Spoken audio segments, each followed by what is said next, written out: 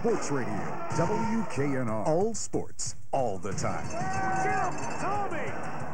Can't get to the game? Yes, you can. Can't get to the game? Yes, you can. Sports Radio WKNR has sports action, talk, and games wherever you go. Can't get a ticket? We have your seat. Sports action, talk, games on WKNR. Wherever you go. Wherever you are. Sports Radio WKNR. All sports, all the time. Touch him all time for Manny Ramirez. Long throw for Vizquel. Got it! When the tribe's on the tube, turn to two guys that know the game. Guys that know the players. Guys that deliver the heat. Jack and Mike and the Indians. Two winning teams, one tribe. Only on Channel 43, Cleveland's home team. So the Cleveland Indians are the American League champs, and in our quest to bring you closer to the story, and of course keeping with the tradition of Catcher Cam, Fox Sports News proudly presents Trophy Cam.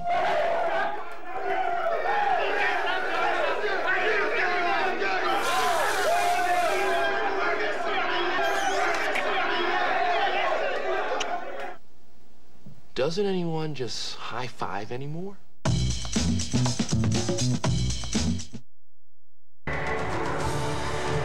Dating back to spring training, the Florida Marlins and the Cleveland Indians have, between them, played more than 400 baseball games this season. And now, it's reduced to one game. One game in which any single play, any single pitch might decide the 1997 World Champion. Game 7 of the 1997 World Series. For the Cleveland Indians, it would mark their second appearance in the Fall Classic in 3 years. But how did the Indians manage to make it the most exciting event in recent sports history?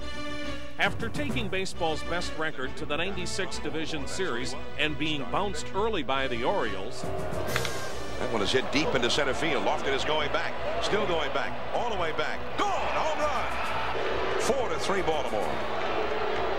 And suffering an off-season loss that rocked the city. No, it wasn't about the most money. I mean, you know, I'm sure I could have shopped around and, you know, got more money, but... And a last-minute trade that raised eyebrows and emotions. We were not going to be able to sign Kenny. We don't have a crystal ball in this business. But we just felt with where we had gone with the contract that we were not going to be able to retain him. How indeed did the Indians make it back to the World Series for the second time in 3 years?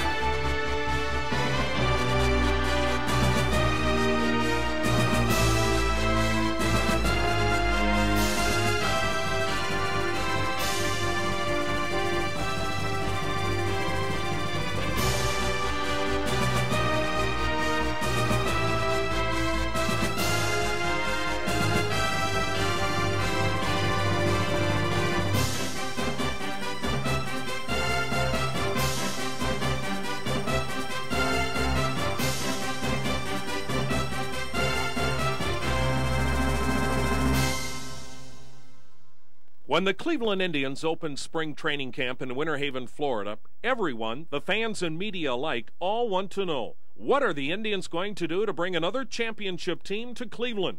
General Manager John Hart and his staff had already developed a plan. We always felt that a good club that is good enough to win its division has a chance in postseason. To that end, the Tribe acquires veteran Gold Glove third baseman Matt Williams, reliever Mike Jackson, infielder Tony Fernandez, and backup catcher Pat Borders. Jim Thome, who had been the only Tribe third baseman since the Jacobs Field era began, was moved to first. Throw into that mix the last-minute deal that brings outfielders David Justice and Marquis Grissom to the Indians from Atlanta, and all of a sudden there's a whole lot of changes and lots of new faces. When the team starts the season, there are only 3 starting players returning to their 1996 positions. Yeah, I think our teammates and the coaches, they welcome us with open arms, and you know, we pretty much felt accepted from day one. I did, and But you want to come over, you want to do well, you want to fit in, you want to let your teammates know that you're out, to win. And that's all I've wanted to do since day one. Come over here and fit in, and come to the park and have fun every day and go out there and win. I really didn't know who was on the team. I mean, the day I was traded, I had no idea who was on the Cleveland Indians ball club. I remembered a couple guys that they had from the World Series, but other than that, I couldn't have told you the guys on their team.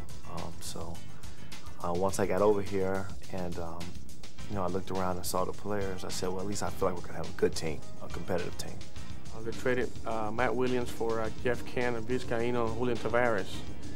And I felt that was a good trade for us because moving Jim Thome to first base and bringing a Gold Glove to third base, that really solidify our infield.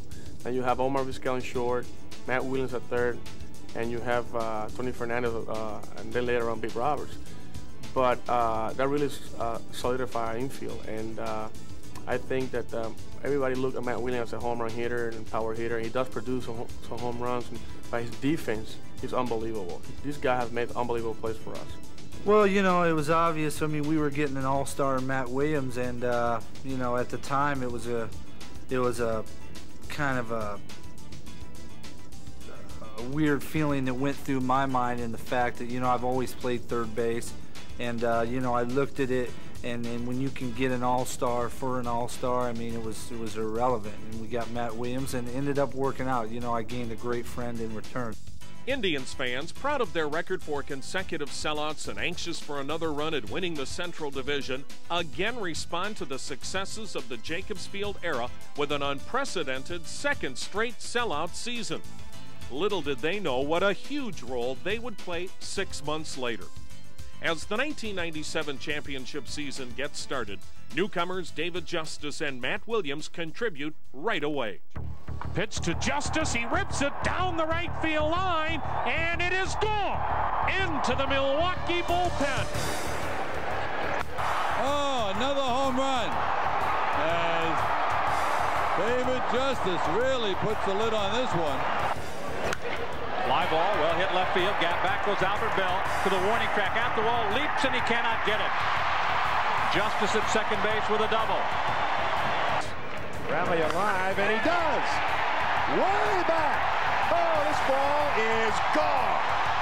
David Justice off the facing of the mezzanine.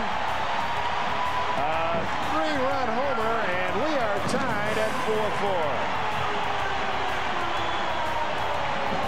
The pitch. A swing and a high drive to deep left. If it's fair, get out of here. Gone. He hit the back gate on the home run porch. Matt Williams with a tape measure job. The Indians on top 5-4.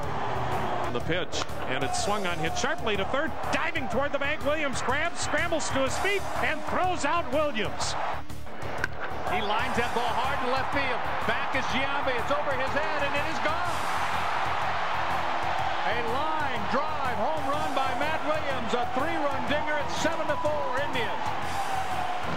He got a charge in that baby. The 0-1 pitch. Swung on in a high drive to deep left field. Back goes Giambi at the wall, looking up. It is gone to the home run porch. Matt Williams with one of his biggest hits as an Indian. Not only do the bats get going early, but veteran starting pitcher Charles Nagy gets off to a great start as well. Swing and a miss, and Charlie Nagy records strikeout number 5. Sun shining. Swing and a miss. He got him with a change. The 1-2 pitch, strike 3 called. Nagy came underneath. Ground ball back to the mound. Nice play by Charlie Nagy. Throws him out. Nagy delivers. Swing and a miss. Strike 3. Now the 1-2 offering. Swung on and missed. He strikes him out with a good splitter.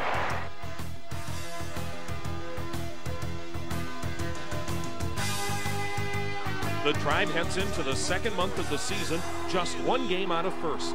Manny Ramirez is on his way to hitting a career-best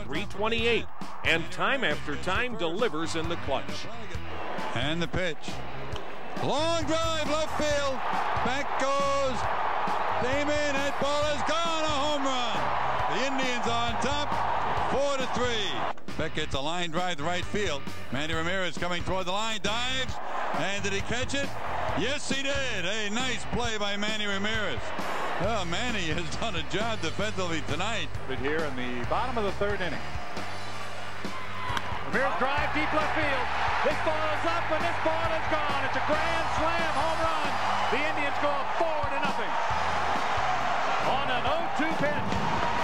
Manny is a great player, and he goes out, he gets his work in, and he's just an awesome hitter. You know, I keep telling him that day in and day out, and I want to tell him that because I watched a lot of guys play during the course of my career, and per hitters, he's got to be right up there at the top as far as one of the best per hitters in baseball.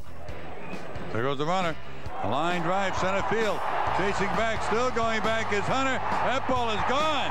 It landed in the Indian bullpen. Boy, did Manny put a charge in it. Hard-throwing right-handed reliever Mike Jackson steps up to play the role of closer and earns 4 saves in May with a 1.54 ERA. 3-2 pitch. Swung, struck him out. The game is over. He blew the fastball right by him. Another fine job by Mike Jackson as he strikes out the last 2, and the Indians win it 1-0.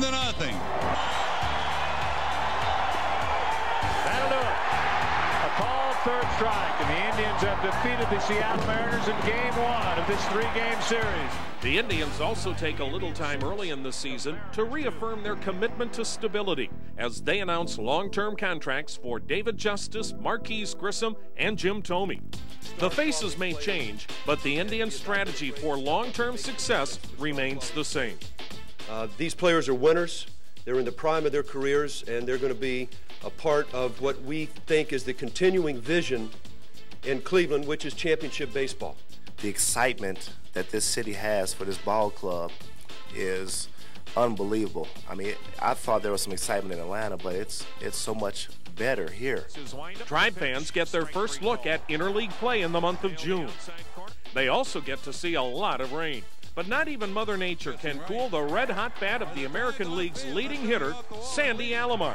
Sandy got a hit in every game in the month of June for an average of .420 on his way to a career season. A long drive left field.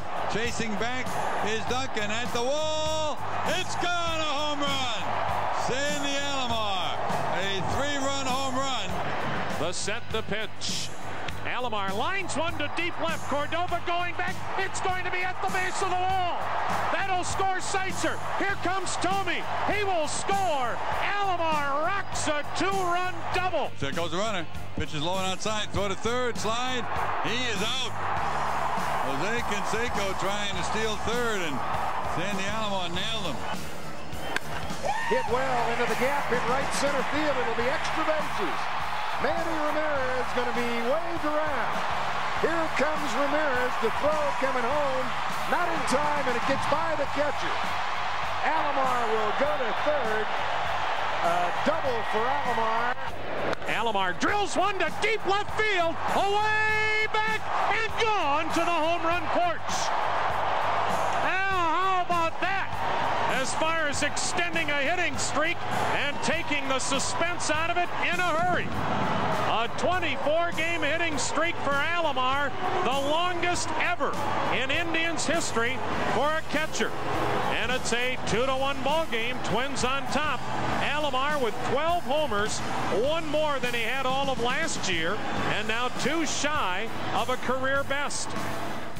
With the Indians leading the Central Division by 3.5 games, Sandy takes his 30-game hitting streak to the All-Star game. Jim Thome is also named to the American League squad to replace the injured David Justice. The 68th Midsummer Classic is the 5th time the Indians and the city of Cleveland host the All-Star game. And the week-long festivities begin with a tribute to a man who not only made, but changed history. I want to thank all of those in attendance this evening. I want to thank the Cleveland Indians for their hospitality. And more than that, I want to go back a decade, Larry, and I want to thank them for the way that they treated you and the things that they stood for. Because without them, I don't think any of us would have made it. I want to thank you personally myself for all of the things that you went through, because if it had not been for you, I would not have had the career that I had. I certainly want to thank you for all of the things that you've done.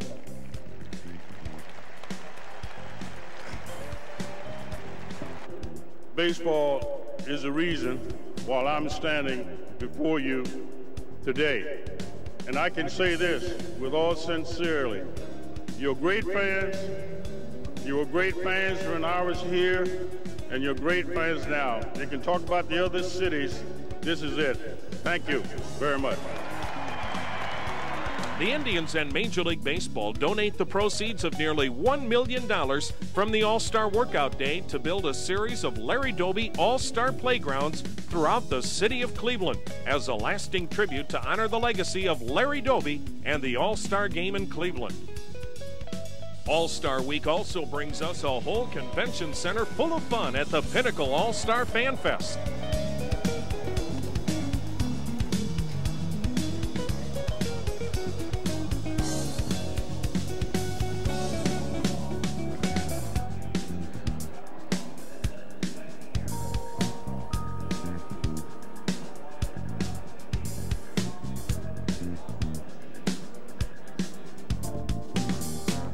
The workout day on Monday starts with some silly fun at the Celebrity Softball Game and ends with some serious bombs in the Home Run Derby.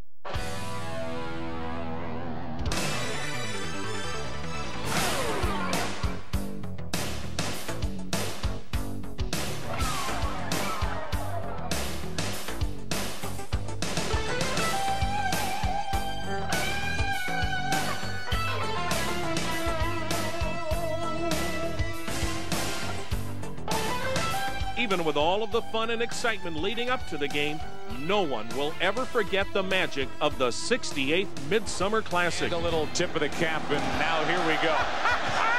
It's Larry Walker. I told you it hit right-handed. We were talking about it before the game. He batted right-handed earlier in the year in batting practice.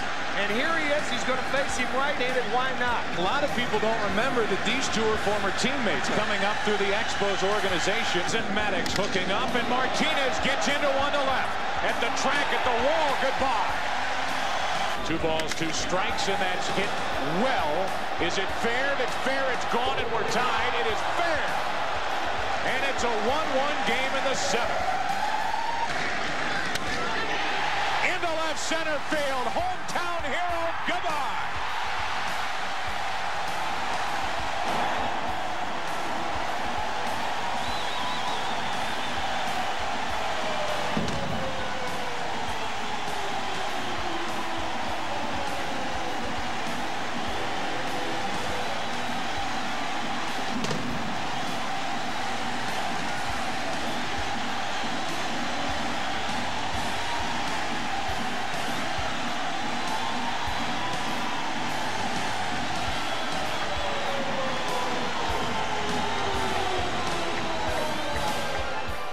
That was a moment in time since I've been in the big leagues that I really truly had fun, and it was very relaxing to a point that there was no pressure to perform. You know, the home run contest, I didn't hit a home run, but just being in it, and just having a great time was the most important thing. And that's something I'll always cherish, the fact that my first All-Star game was in Cleveland, in my hometown. You always tell yourself, if you can't do it, you wish it upon one of your teammates. And I tell you what, Sandy, it was truly unbelievable to the fact that when he got that home run, it was just like a dream come true. And that's been the type of season he's had all year. I mean, he's gotten big hits when we needed it. And, you know, to me, he's our MVP of the team. I was hoping to make the All-Star game here at Jacobs Field. I had a great start, and the first half was outstanding, so I knew I had a chance to make the All-Star game. It was up to Joe Torres to pick me as a reserve catcher, because Pudge Rodriguez is a heck of a catcher, and you know the fans are going to vote for him. So just getting in the game and getting a chance to hit with the game on the line once again and delivering like that in front of your hometown fan, that was probably the most gratifying thing you can ever have. And I just thank God to give me the opportunity to be there in that situation and coming through. It was unbelievable. As the summer heated up, so do the Indians. Tony Fernandez leads the team in July with a .375 average and 15 RBIs. 2-2 pitch. Ground ball first base side, goes through a base hit, and that'll get a run home. And so the pass ball is very costly to the Texas Rangers. Swung on and lined to deep right down the line. Going back is Ordonez, looking up and scored! Just inside the foul pole. How about that? Offering, swung on, a smash to third, right by Coomer into left. Put the glove down, but not in time. That's got to be a hit for Tony Fernandez. On the other side of second, on his way to another Gold Glove season, shortstop Omar Vizquel gets hot with the bat and burns up the base paths. A swing and a line shot to right field. It's a base hit. Borders will score. Grissom will stop at third. 6-3 drive. Fly ball up in the air to center field. Going out to the shortstop. He can't get to it. Drops the base hit. Vizquel is going to go to second. The next delivery swung on, a smash up the middle. Off the glove of Clark. Behind second, Vizquel. Bare hand grab and throw for the out. Oh, what a play by Vizquel. There goes the runner, pitches low outside. Throw to second base, slide, and save at second base. Since the Jacobs Field era began, Omar has been used to looking over his left shoulder and seeing another Gold Glover. And four-time winner Marquis Grissom proved that center field was in good hands. Field deep around toward right, the set, the pitch, and it's swung on and belted to deep right center. Back goes Grissom at the wall, jumps up, and this ball is caught! An amazing catch again by Grissom! Center field, back is Grissom to the warning track. Leaps and makes the catch. The inning is over. Swung on and belted to deep center. Grissom racing back. Grissom has the ball, and he makes a terrific catch with his back to the infield just in front of the Tribe bullpen. He delivers. Grissom hits a shot on the ground by a diving Russ Davis at third down the left field line. Grissom digging for two. Jose Cruz with the throw to second. Head first slide. Safe. A double for Grissom. The American League is a little different from the National League. You know, I'm an aggressive hitter, and over here I think you have to be a little bit more patient because of all the off-speed pitches, the breaking balls, change-ups, and kind of had to change my game plan around. But it took me a whole season to do that. But other than that, everything else went smooth. July also gives Indians fans a taste of the not-so-distant future with their first glimpse of 21-year-old rookie Jared Wright. Runners at the corners, two-strike pitch, swung on and missed. And the delivery. Swing and a miss, strike three. For the second time, made sure to strike out victim. That 2-2 delivery. Swung on and missed as Wright strikes out Fabregas. Swing and a miss, strike three. Jared Wright gets strikeout number 5. The Tribe finishes the month of August strong, losing only 7 of 19 and tie a club record for home runs in a month with 50. David Justice leads the offense. Williams has his best month, and first baseman Jim Thome cranks it up. A swing and a towering drive to deep center. Brumfield racing back at the wall. It is gone to the picnic plaza. The next delivery. Swung on, driven deep to right field. Back goes Lawton, it's at the wall, and Jim Thome has number 21. High and deep to center field. Back is Williams to the warning track to the wall. It's in the bullpen, 1-0 Indians. Long drive, left field, that's well hit. Back goes the left field, he'll just watch it sail into the bleachers. A home run for Jim Thome. There's a high pop on the first base side. Foul territory. Over near the dugout is Thome. Grabs the ball, falls in the dugout. I think he held on to the ball. He did. Umpire was right there. And it's not just Thome's bat providing the magic.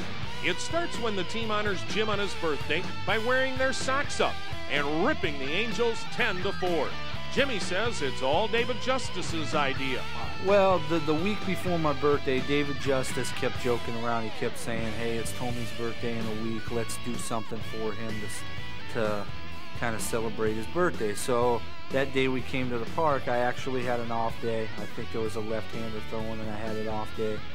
and they did it. They all pulled them up, and I think we scored like 12 runs, 14 runs that game, whatever it was. And ever since then, I think it really, it kind of brought us together to the fact that, you know, it was a little thing, and then little things might get overlooked, but in the long run where we're at right now, I think it was very important at that time. As a dedication that Jim told me on his birthday, that's what we decided to do. Everybody was going to surprise him because he wasn't playing. We was going to wear our socks up high.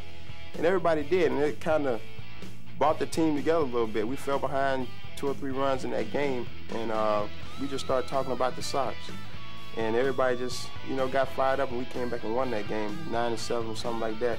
And we went off and won 5 or 6 games straight, and we just kept the socks up. And I think that little cliche brought us closer together as a team and as a unit for us to go out and get to the playoff. It was a big step for us. I don't think that one thing unified our team. But I don't think it hurt our ball club. I think it definitely made us come together maybe a little bit more, but I wouldn't say that one thing naturally, just brought us all together, and all of a sudden now we're a team. I think it happened probably earlier than that. I came back, it was in Pittsburgh, and they were like, hey man, you got to roll your socks up. I'm like, go out, I'll roll them up. So I rolled them up, and when I rolled them up, I won the game. So I was like, okay, I got to wear them the rest of the year that way. I didn't care about Jim Tomey or anybody else anymore, man. I won. Maybe it's the socks, maybe not. But in any event, good things start happening for the Tribe. Oro Hershiser comes off the DL and goes 3-0 in 4 starts. Payoff pitch, a little number hit back to the mound, backhanded nicely by Hershiser. He fires to first for the out. Payoffs twice with the Cubs. The pitch to him, and he swings and misses at a breaking ball that was low and away. And the pitch to Bell, swung on and missed. He gets him swinging. And the pitch. Swing and a miss. He got him with a slider. The 1-2 offering. Strike 3 called. Fastball over the inside corner, and Hershiser strong through 2. The set and pitch. A swing and a miss as Hershiser records his 5th strikeout. The bullpen starts to put it together consistently.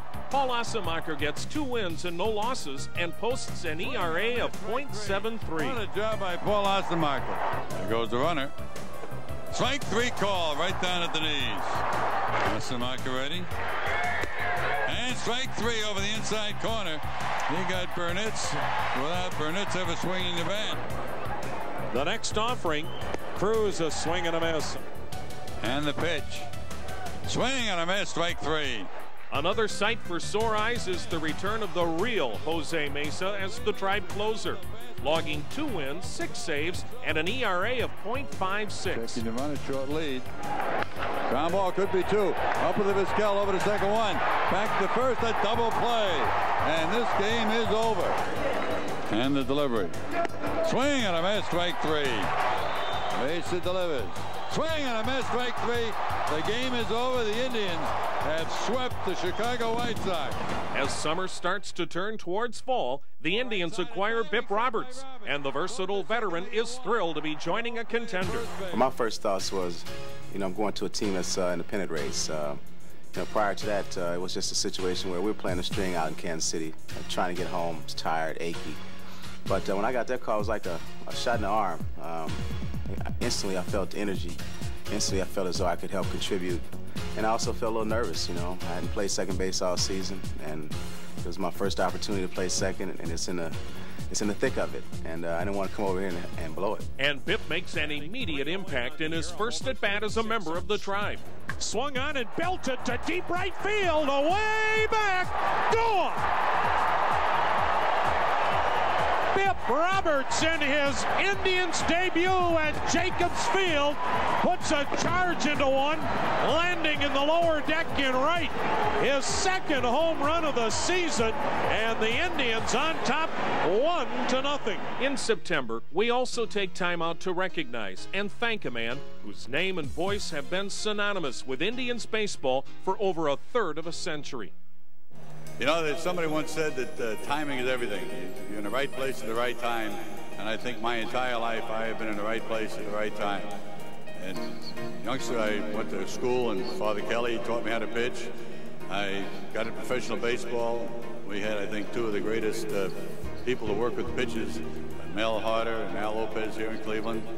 Then I got into broadcasting. I was fortunate enough to have some great partners. And Joe Tate to Tom Hamilton, they've all been outstanding. And I think that the thanks should go the other way around. I should thank them. I have been very fortunate. I'm going to end this right now. I'd like to thank all you people for all the kindnesses you've given me over the years. It's been a great ride, and I think I still most of my faculties. I'm pretty good health, and I hope to enjoy it for some years to come. I missed a lot, weddings and births and graduation in college, so we'll make it up with our grandchildren, which we have 8. But I hope you're as kind to the fella coming along as been to me. And I'd like to thank the Cleveland Indians. They have given me a life. And when Mr. Jacobs bought the ball club, we solidified everything in this beautiful ballpark. And it is a nice ballpark in baseball. And it's been said before, and I must say it again, none of us who are fortunate enough to play baseball, whether it be Babe Ruth or Willie Mays or Lou Gehrig or the modern day ball players, Cal Ripken, nobody ever puts into the game what they take out of it. We take a life out of it, and our life is directly responsible for you people. We thank you very much. Good night.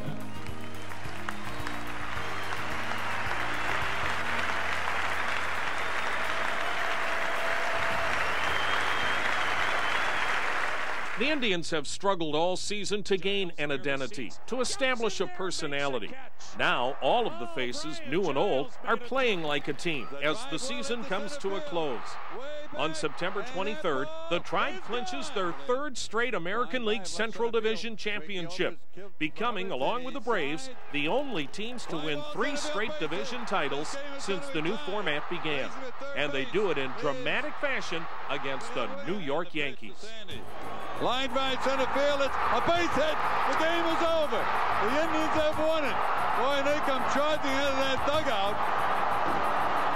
Sandy Alomar getting his 4th RBI of the game, his 79th of the year, and the Tribe comes back from a 9-2 deficit as they win it 10-9. As the regular season ends, the Indians have spent 116 days in first place, every day but one since May 17th through the end of the season. They are the first team in the American League to hit 200 or more home runs in 3 consecutive seasons as they launch a club record of 220. They hit 50 home runs in August alone. Jacobs Field hosted a record-breaking 3,404,750 fans, and those fans hold a major league record of 211 consecutive sellouts. And it's no wonder fans flock to the ballpark. During the Jacobs Field era, Cleveland baseball fans have enjoyed the best record in the American League, 351 wins against only 228 losses. 3 straight American League Central titles, and 2 American League pennants, a stark contrast to the first 94 years of the franchise's existence that it took to make the postseason 3 times. Every year we build a club that we feel is going to win its division. Many times in my business, people criticize us for that during the winter you should build a club that is going to be a World Series championship caliber club. We feel that it is of greater importance to build a club that is going to win its division than build a club in the winter that is a World Series championship club. Too many things go wrong. Expectations become incredible. We look at the first step to winning a World Series is winning your division.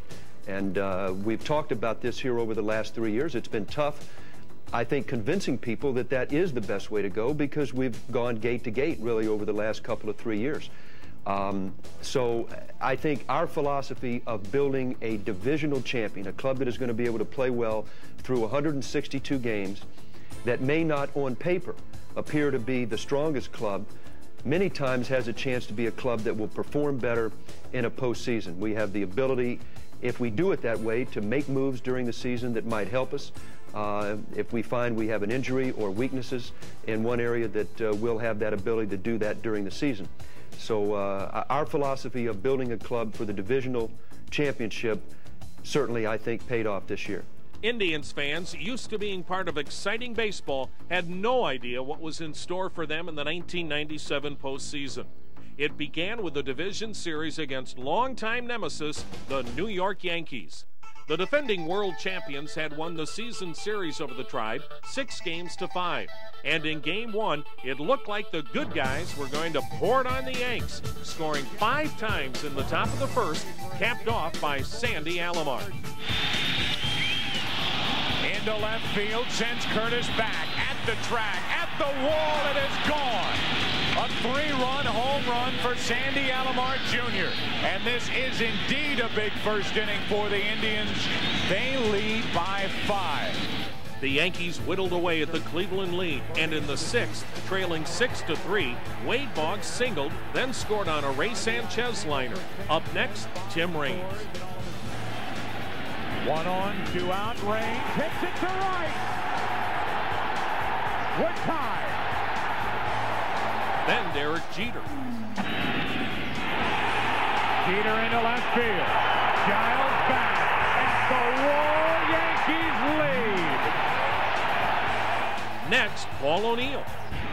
Now the 0-2 to O'Neill is smoked to center. Grissom back. The back-to-back-to-back home runs proved to be too much for the Tribe, as Game 1 of the divisional series belonged to the Bronx Bombers, 8-6. Taking the mound in Game 2 was rookie sensation Jared Wright. And before 57,000 screaming fans at Yankee Stadium, the youngster kept his poise despite giving up 3 early runs as the Tribe's batsmen rallied behind the rookie. The score was tied at 3 apiece. Then up stepped Tony Fernandez. Well hit to left field. Curtis stumbling over his head.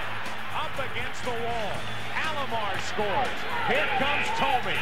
The relay is too late. The throw gets away not far enough, and it's 5-3 Indians in the 4th. Matt Williams came to bat and closed out the scoring for the Tribe with this monster shot to left. At the track, at the wall, gone. A 2-run home run and a 7-3 Cleveland lead. The series was knotted up at 1 apiece, and the series was now shifting to Jacobs Field. Game 3 could be described in 2 words: David Wells. The Yankee left-hander dominated the Indians through 9 innings of 5-hit baseball.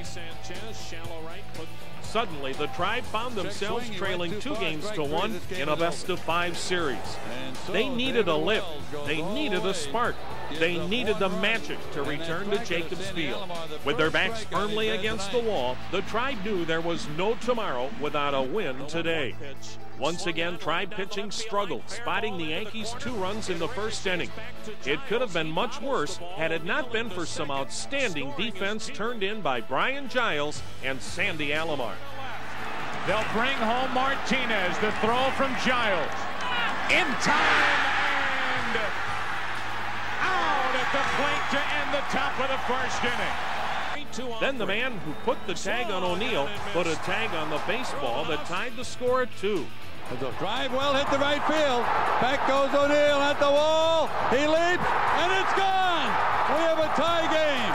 We move to the bottom of the 9th with a score tied, and suddenly there was magic in the air. Little flare off the bat of Grissom, falling in a hurry, base hit. Next up, Bip Roberts, who had one thing on his mind: move Grissom to second. Sanchez, a heck of a play to complete the sacrifice for 3. Next up, Omar Vizquel. With 2 hits to his credit already in the ballgame, the Indian shortstop ripped perhaps the biggest hit of his career. There will be Game 5 tomorrow night. The Magic was indeed back at Jacobs Field, and the team now realized they had a huge advantage heading into Game 5. Their 10th man, the fans at Jacobs Field. The Tribe put their playoff hopes in the hands of young Jared Wright for Game 5, and oh, how the rookie responded. Providing a helping hand along the way was the Tribe's defense. The glove of Wright, and the only play and they get the double play. After holding the Yankees scoreless through 3 innings, the Cleveland Bats came alive in the bottom of the frame. Williams back over his head, and the Indians take a 2-0 lead.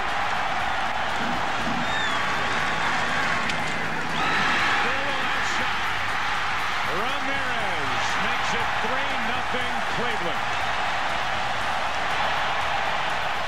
In the ninth, with Jacobs Field rocking, Jose Mesa recorded 2 quick outs on grounders to Fernandez and Williams. O'Neill then doubled off Mesa, which brought Bernie Williams to the plate. Into left center field. Giles is there. Celebrate. Up next, a showdown between the Tribe and the winningest team in baseball in '97, the Baltimore Orioles. Game 1 at Camden Yards started out looking like a Brady Anderson highlight video. First showing off his glove in the top of the first. Track, wall, leaps, got it. Then his bat in the bottom of the frame. Gets the chance to lead off, goes deep to right. It's been a good 5 minutes for Brady Anderson. 1-0 Baltimore. It was all the offense the O's would need. Before you knew it, the Tribe was down in the ALCS 1-0. Although the Tribe found themselves 350 miles from home, somehow a little bit of that Jacobs Field magic had followed them to Baltimore. Trailing 4-2 in the 8th, it was time for a little Tribe magic. Into left center field, deep left center field.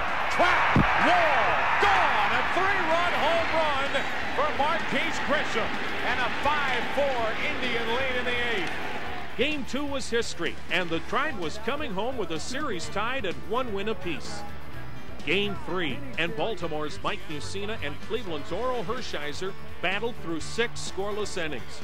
Mussina was untouchable, striking out 15 and walking just 2 batters. Hershiser was just as effective, allowing just 4 hits and striking out 7. However, in the bottom of the 7th, the Tribe broke through, thanks to a walk by Tony, a booted play in center by Anderson, and this clutch at bat by Matt Williams. To the shortstop, passport it into center. Here comes Tony, and the Indians take a 7th inning lead. That looked like the ball game, but in the top of the 9th, things turned downright bizarre. He doesn't see it. Back behind his head, and played by Giles in to score is Reveille, and Grissom never saw it. With the score tied at 1, we moved into the 12th. Following a Grissom walk, Tony Fernandez dug in. The third, the throw by Hammonds is too late. With Grissom now on third and Omar Vizquel at the plate, everyone was thinking suicide squeeze. What they got was, well, bizarre. Here comes Grissom, and safe at the plate. Indians win. Vizquel missed it. The Tribe was up 2-1 as we moved on to Game 4. Going into the 9th inning, the Tribe was clinging to a 7-6 lead. That soon would vanish on a Palmeiro infield hit that scored Sandy Alomar. To the bottom of the 9th, and with Manny Ramirez on second, Sandy Alomar stepped up to the plate. Into left center field, Indians win.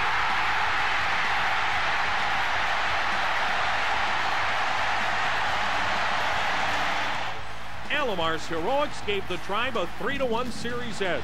And those who were skeptical about the Tribe and their Jacobs Field magic were becoming believers. Facing elimination, Baltimore got outstanding pitching from Scott Kamenicki and Jimmy Key. The twosome combined for 8 shutout innings as the Birds scored all they needed in the 3rd, plating 2 runners on a base hit to center by Geronimo Baroja. Hit and passed Vizquel into left center. 49,075 crammed into Camden Yards to witness what was to become one of the most entertaining games in ALCS history. Laid it right out there. Let's talk about fate. Prior to the start of Game 6, the Tribe was taking batting practice. Tony Fernandez was in the cage getting loose and hit a ball that bruised the left thumb of scheduled second base starter Bip Roberts. Scratch Roberts from the lineup and insert Fernandez. With 2 outs in the top of the 11th, Tony Fernandez made the lineup change, one that every Cleveland Indians fan will remember for a long, long time. Hit in the air to right. Track, wall, gone. And the Indians take a 1-0 11th inning lead. The Cleveland Indians were the 1997 American League champions. Next, a trip to the Sunshine State to face the Florida Marlins in the 1997 World Series. and the magical season continued. Game 1 pitching matchups featured the Tribe's 39-year-old veteran Oral Hershiser and Florida's 22-year-old Livan Hernandez. The Tribe scored first on a leadoff double by Bip Roberts, a sacrifice bunt by Omar Vizquel, and an RBI single to center by David Justice. Not nearly in time to get the speedy Roberts. A liner to center. It drops for a hit. And the Indians grab the lead. 1-0 Cleveland on the Justice single. Florida tied things up in the third and blew things up in the fourth, scoring 4 times, capped off by back-to-back home runs by Moises Alou and Charles Johnson. And now this ball is belted. Back to back and into the upper deck. Trailing in the series and facing Florida pitching ace Kevin Brown, the Tribe got to work right away, jumping out front on a Vizquel double and an RBI single by David Justice. This ball is lined to right, and they're on the board first. Justice comes through in the first inning again. In the bottom of the first, Chad O'Jay would yield the Marlins' only run as the young righty would find his control and dominate the Marlins for 6+ innings. World Series. And in the 6th, the Tribe put the game away thanks to Sandy Alomar. Here's a rocket to left, and this one's not coming back. On a day that was better suited for football, the Indians and Marlins took to the field and put up football-type numbers. Final score, Florida 14, Cleveland 11. A field goal would have tied it. Leading by 7 going into the bottom of the 9th, the Tribe put the scare of a lifetime into manager Jim Leyland and the rest of the Marlins, closing the gap to 3 runs before the Marlins took Game 3. Despite a first pitch temperature of a record low 38 degrees, the Tribe hitters came out red hot. A liner for a hit. Toward the gap. If it gets through, a run might score. On his way to third is Williams. Newman's waving him home. Could be close on Renteria's throw. Safe. The Tribe led 6-0 after 3, but the Marlins battled back, cutting the lead in half on a 2-run homer by Moises Alou. Turns and watches it leave. In the bottom of the 8th, Matt Williams put an exclamation point on the Cleveland hitting attack by sending this rocket into the night. Matt Williams putting the finishing touches on a perfect night. 2 singles, a homer, and a pair of walks. A 3-game series would now decide who was world champions. The Marlins scored twice in the second to start Game 5. It could have been worse had it not been for this defensive gem turned in by the Tribe. Now the peg home, they may get him in time. The Indians took the lead in the 3rd. After walks to Williams and Tomey, Marlins starter Livan Hernandez knew he had to throw a strike, and he did, right down Main Street, and Sandy Alomar took it for a ride. Alou to the wall, it's gone!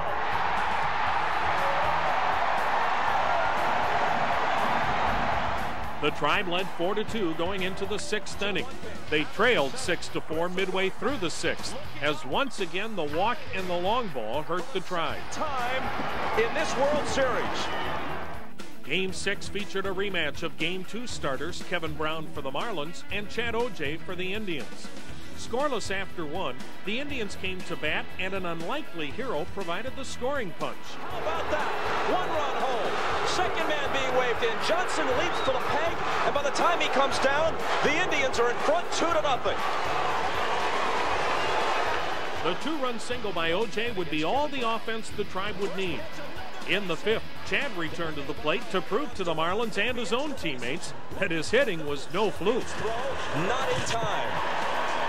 In the 6th, with Marlins on 2nd and 3rd and Mike Jackson on in relief of Chad O'Jay, Omar Vizquel turned back the Marlins on a spectacular play. What a play! The bullpen once again shut the door, and the Tribe and Marlins were headed to Game 7. Game 7 of the World Series.